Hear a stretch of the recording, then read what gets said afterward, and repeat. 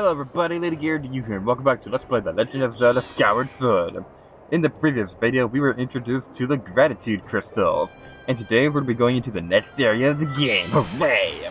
Let's go into the light, the magical red light of death.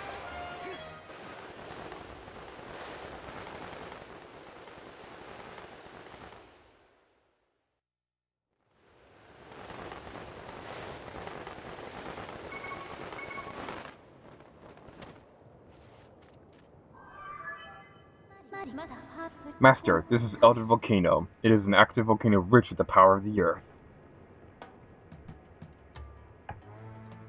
Hey, I can see my house from here!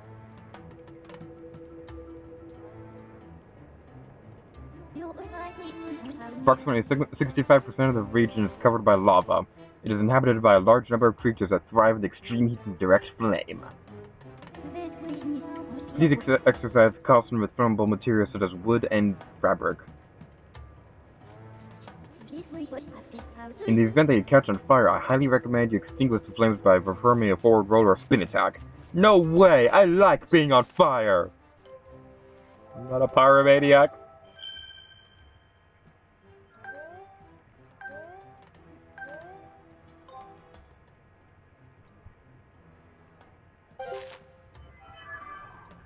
So now we are in the Eldin Volcano. Oh yeah. So what we're going to be doing throughout this area is, well, we're going to be searching for Zelda and stuff, but there is a goddess cube over here that I'm going to collect real quick. Activate the magical squares. There's actually a lot of goddess cubes in this area that we're going to be getting over the next couple videos. The treasure chest that was activated from that goddess cube is located in the southern part of Skyloft beyond an island called Fun Fun Island. Fun Fun Island has a side quest that we're going to be taking care of in a couple of videos.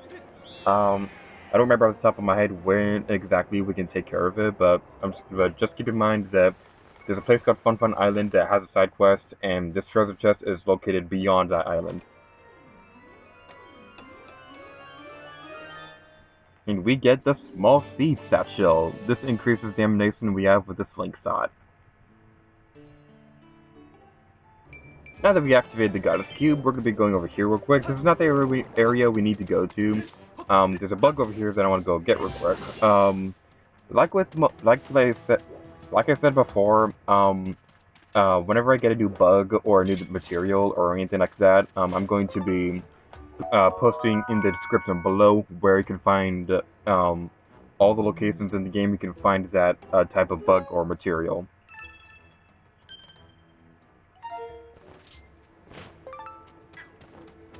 And we captured some ladybugs. Ladybugs are evil. They're the most evil thing ever.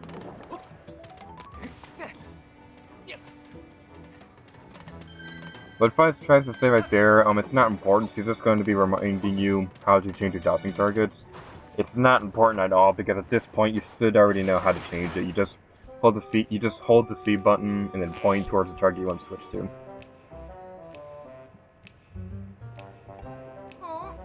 Whoa, you're not. Yo, Led, I don't think this is one of those red creeps. Yeah, I think you're right. No reason to scare the hair off us, though. Sorry about that, pal. These monsters showing up and messing with our turf has got me on edge. They stood up here and I'm going to knock the red clean out of them. That's what I'm gonna do. Yeah, me, Led. Yeah, whatever, Mr. Too Scared to Dig in the Dark. Anyway, if you're looking for treasure, you should stay clear of those red guys. But I'm not looking for treasure, you ding-dong. Anywho, like I said a moment ago, there's a lot of goddess cubes in this area that we're going to be getting over the next couple of videos. Just keep that in mind. Some goddess cubes, the rewards that the goddess cubes activate, we won't be able to get for a little while. So, if you see me get a goddess cube but not get the treasure, the reason why is because we cannot get to that treasure yet. I'm not entirely sure what I'm going to be doing about that when we actually get the treasure. What I'm thinking of doing is that when I get the treasure in a future video, what I might do is that I might put an annotation on screen showing you where that goddess cube is activated. Not 100% sure if I'm going to do this because I hate using annotations. But it might be something it might be something I would do at some point in the future. I understand annotations do have their uses. At the end of a video where there's an annotation to take you to the next video. But I've never really been a fan of using annotations. I've only used a few of them over the course of me using this YouTube channel. I've just never really used annotations that much. The only times I've ever really used them was when there's a note that when there's something that I wanted to mention in a video that I forgot to write, that I forgot to talk about while recording, and I forgot to put a caption, and I forgot to write a caption about editing and stuff like that. That guy right there, he's gonna be explaining what these things do. These are bomb flowers. You might be thinking, well, gee, the bombs are pretty limited in this game. I mean, if you can only use them at certain points. That is not the case. We don't exactly have the bomb bag. We don't have the bomb bag yet. But we will be able to get it eventually. Just right now, we can only use them at certain points in the area.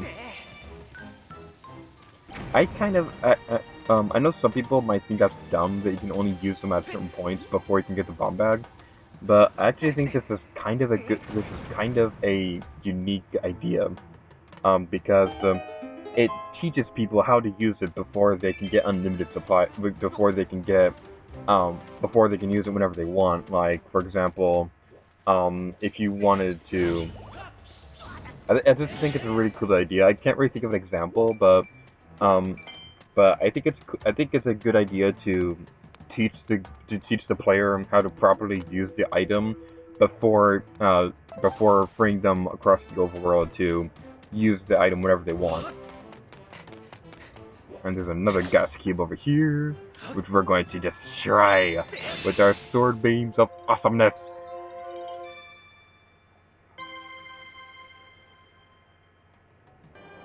The treasure chest with that gas cube activated is in the northern part of Skyloft. I think it is in between the Bamboo Island and Beetles Island. You'll see what I mean when we explore more of the Skyloft in the next couple of videos. Not in the next video, but in a couple of videos from now, when we're going to be exploring more Skyloft. When we're going to be exploring more of the sky. And we get a silver ruby. So now what we're going to be doing is that we're going to be going over here so that we can get some more stuff. There's another bug over here that I want to go get real quick, but first we're going to blow stuff up. I said we're going to blow stuff up. Stupid A button, not wanting to work.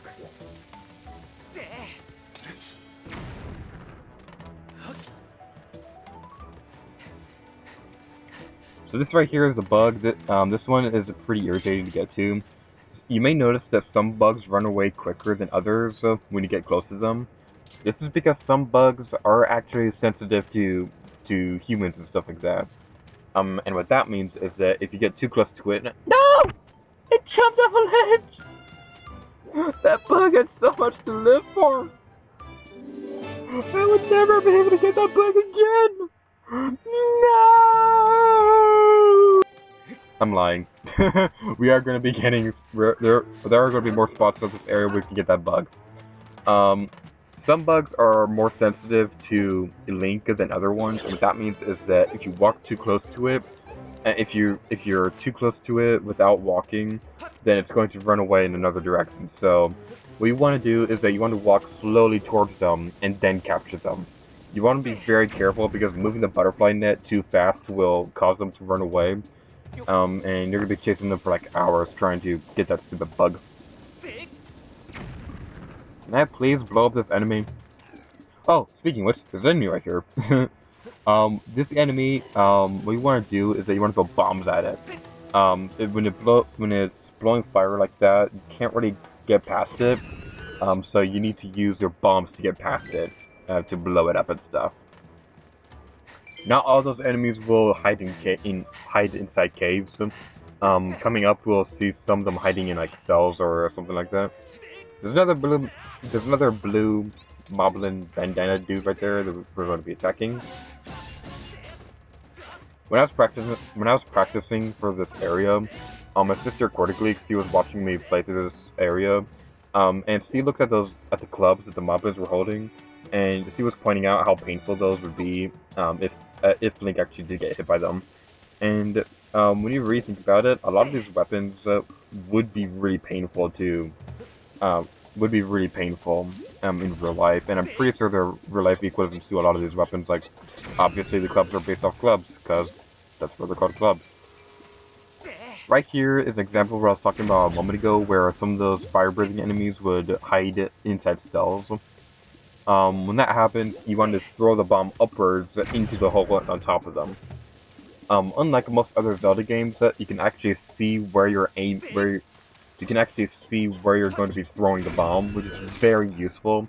Because something that kind of annoys me in most other 3D Zelda games, especially Majora's Mask and Ocarina of Time, was that you couldn't really, if you're trying to throw a bomb, it was a little difficult to aim. But with this game, you can actually see where you're aiming, which is very useful.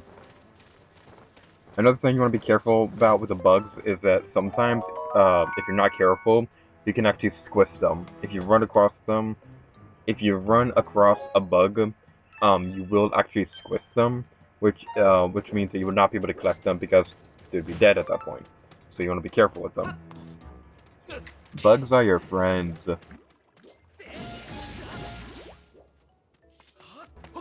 Inside the hut over there is another chair if you're playing on Ears mode and you need a place to rest. But something I really want to know is if it's possible to catch up to this guy right here and defeat him before he gets into stall. I've never been able to do that on my own. I'm pretty sure it is possible, but I've just never been able to do it. And we just tried it. Wah.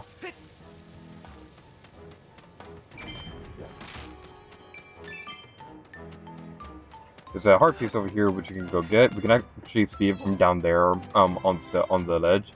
It's like, nah, I'm a heart piece and you can't get me. But then we go around and then we're like, oh no, you got me. I'm just being dumb now, aren't I? You can use the beetle to get over to fly around here to get some rubies and hearts and stuff like that. It's not really all that useful. I just felt like showing it off. I never do this on personal playthroughs, but I figured it's probably a good idea to go show it off because it is a thing after all. Can I just say I love the music in this area, so I'm gonna set up for a moment so you guys can actually listen to it.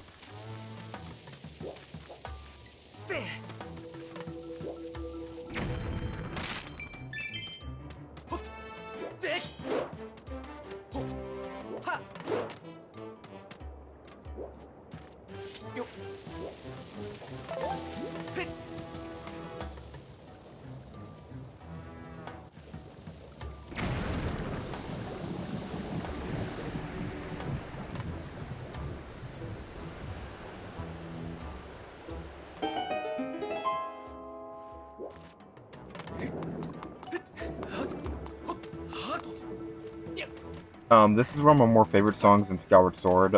My absolute favorite one, we're not going to see for a little while, but this is one of my more favorite songs in the game. It's a pretty fun song.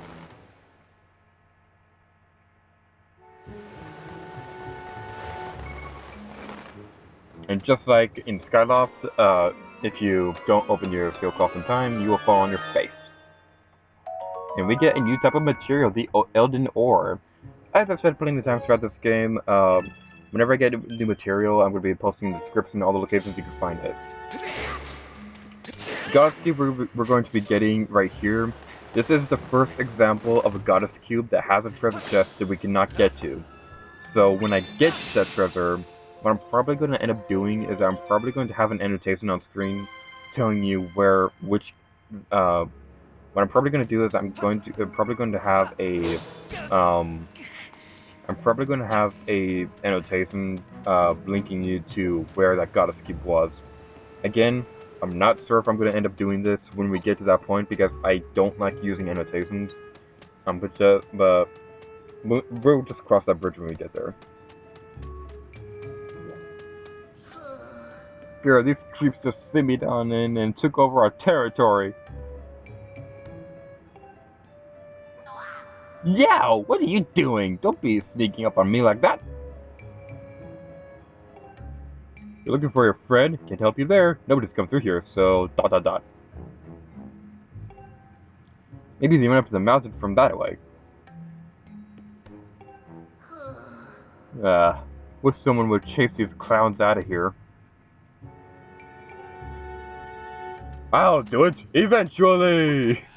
Awesome Points if you get that reference. I'm just handing out Awesome Points left and right today. So, yeah. There's moblins right here. The first one you must fight is up here because, this moblin, if you do not take care of him, and you fight all the rest of the other moblins, then he is going to be calling more because he is wearing a blue bandana. And, as I said before, the blue bandana moblins, they are the ones who are going to be calling in, some reinforcements, when you defeat the other moblins.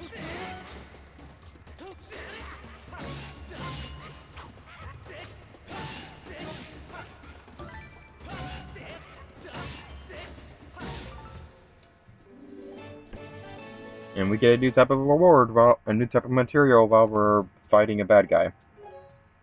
That's something that's a kind of a nitpick I have about this game, is that if you're fighting a bad guy and you get a reward, you're taking out of the battle to give you to read a description, even if you've already gotten the item before. It's just kind of annoying. You're one tough customer. Thanks for all your help. I don't blame you for not knowing this, but us Mogmas always honor our debts. Let us give you something useful to prove it. Any special requests? Rubies! Huh? Rubies? Is that really what you're after? I mean, it is reward and all, but really just rubies.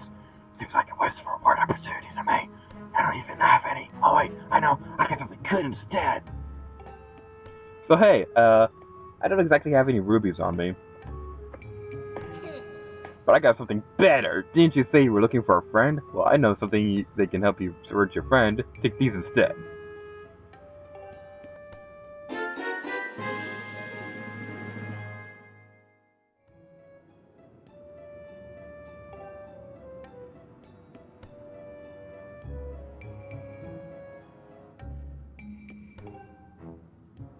With these, you should be able to get to the top of that ledge right behind me. Just try digging into the hole below the ledge. You're in for a real surprise. I guess you could say we could totally dig this item. Get it? Whatever, I'm just gonna be quiet. I just hope your friend hasn't been captured by those red guys. Here's something, everything's okay. So, the digging myths right now, I'm gonna tell you guys that what they basically do is that when there's a soft patch in the ground, we can pretty much dig up some rewards and stuff. It's like cutting up grass, except not as fun. When we were in Skyward Temple, I pointed out there was one patch of grass, one patch of dirt that we couldn't do anything about. You can go back to Skyward Temple right now and dig through that patch, but I'm not going to be doing that right now. The reason the reason is simple. I just don't want to do that right now. There's a moblin right there, which we can destroy. Let's do it! Stupid wall! You're in my way! You ruined my dreams of destroying a moblin with a fatal blow! Yeah, whatever.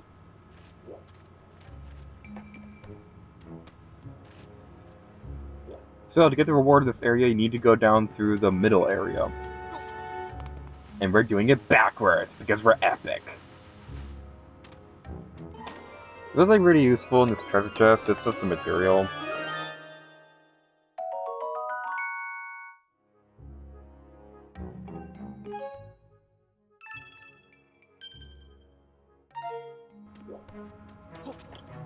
So as I was saying a moment ago, the digging myths, they're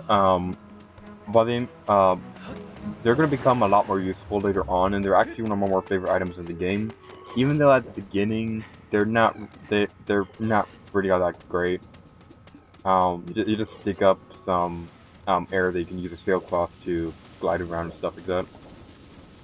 Speaking of the sailcloth, something really cool that they're going to be doing in Zelda U is that They're gonna be doing sort of what they did with that one weird leaf thing in Wind Waker or the Deku Flower in Majora's Mask, where you'll be able to use Sailcloth to actually glide around when you're jumping off ledges. The Sailcloth is a little restricted in this game because you can only go downwards with it. You cannot glide around or anything like that. But in Zelda U, you're gonna be able to actually glide around, which is awesome. I'm so excited for Zelda U. That game is gonna be. I'm really excited because it's a fully open world Zelda game. It's gonna be epic and amazing stuff. You may notice a weird sound. We heard a weird sound when we hit that part of the wall. The law of Zelda: if the wall makes noise, it must die.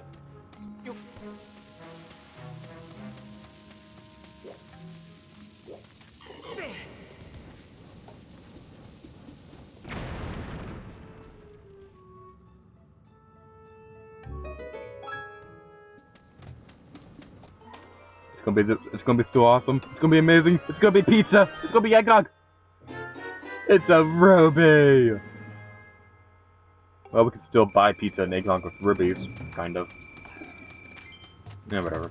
Now what we're gonna be doing is that we're gonna be getting out of this horrible place. We're gonna be using our digging mitts to dig one of these patches of dirt. I think it's this one. If I'm right. Yay, I'm right. The other one has some other things like ribbons and stuff like that. Oh, this reminds me. Something that kind of interesting is that the Mogama who explains the digging mitts. He'll point out that if you're playing on Heroes mode, he'll point out that there used to be hearts in the area, but they have disappeared for some reason, referencing the fact that in Heroes mode there are no hearts to be found. So don't think that you can just dig up the hearts if you're playing on Heroes mode. Whoa, now there's a green one! What if your people just came charging through the just all in black? Is that a friend of yours? Here comes the person in black. See that up ahead? That's what we call drop dead drop end. This character deaths right over it. Seriously, jumping over a gap like that? My jaw hit the dirt! So blowing up this boulder right here will act as a sort of a shortcut. Some boulders across the Eldin Volcano, when you blow them up, they can activate shortcuts. It's pretty much the equivalent to pushing the logs in the Faron Woods, where you push the log off a ledge, and when you visit the area, you can use that ledge to get across as sort of a shortcut.